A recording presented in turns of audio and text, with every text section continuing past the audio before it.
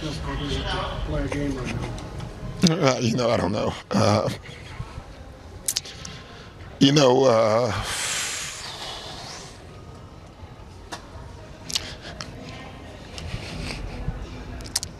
I just don't have a lot to say. The news is just devastating to everybody who knew him, known him a long time. And, he means a lot to me, obviously.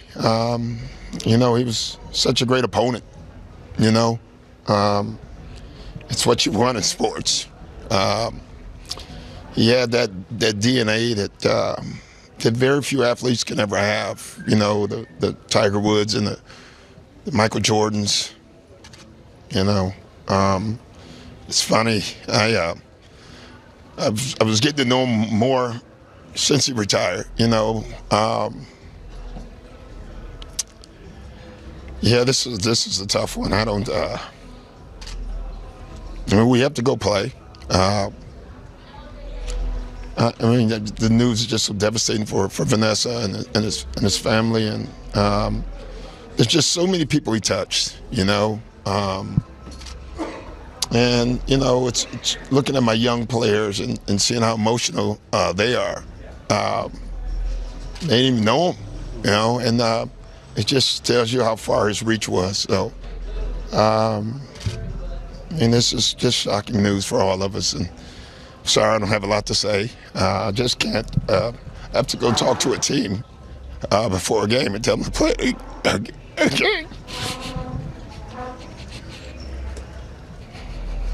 What was your last interaction with Kobe like? It was great. We were at a function 3 or 4 weeks ago, and we sat and talked for probably 45 minutes. We always like to reminisce. We would always laugh at our versions of our losses.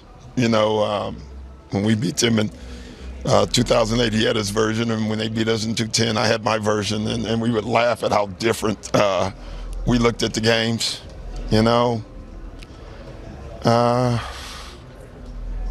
This is a great loss for the league, and I thought he had so much more left to do, and he was starting to do it. Never seen him happier, so I don't know. Do you feel blessed that you were able to? Yeah, I'm lucky that I was part. I'm lucky that I, got to coach and compete, against him, and and I feel for so many people. It's obviously his family. I can't imagine.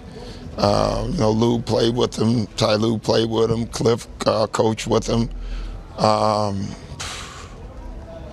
Kawhi was very, very close with him, and so was Paul George. And he meant a lot of good for our league, and especially the competitive part of our league. So,